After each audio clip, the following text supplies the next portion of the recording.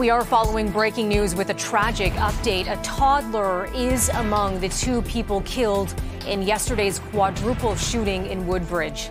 Let's go live to CP24's Andrew Brennan for what's being said about this shooting now. Andrew, what are we learning?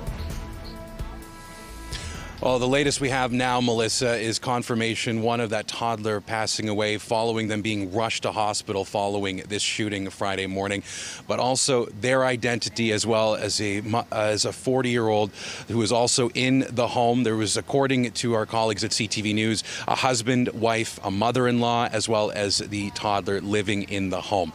We can now confirm the identities. We have them here. That 2-year-old is named Marcus Vu. A 2-year-old was named Marcus Vu. And the 40-year-old woman now identified as Chi Chung-do. She also believed to have lived in this home as well. And a 41-year-old man has now been not only arrested, but according to police, now charged with 2 counts of first-degree murder and 2 counts as well of attempted murder. That man, 41-year-old Van Viet Duong, police say they believe that he knew the victims. They are not specifying at this time what that relationship could be, but according to the mayor of Vaughan, Stephen Del Duca, saying yesterday that the arrest was made at some point during the day.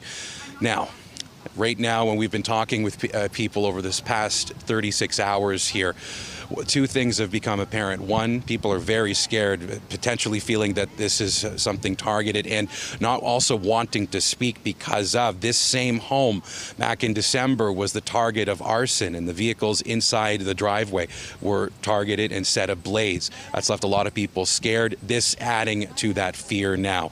But ultimately, as 2 people are safe and recovering in hospital, 2 other lives have been lost. A 40-year-old and potentially a mother here.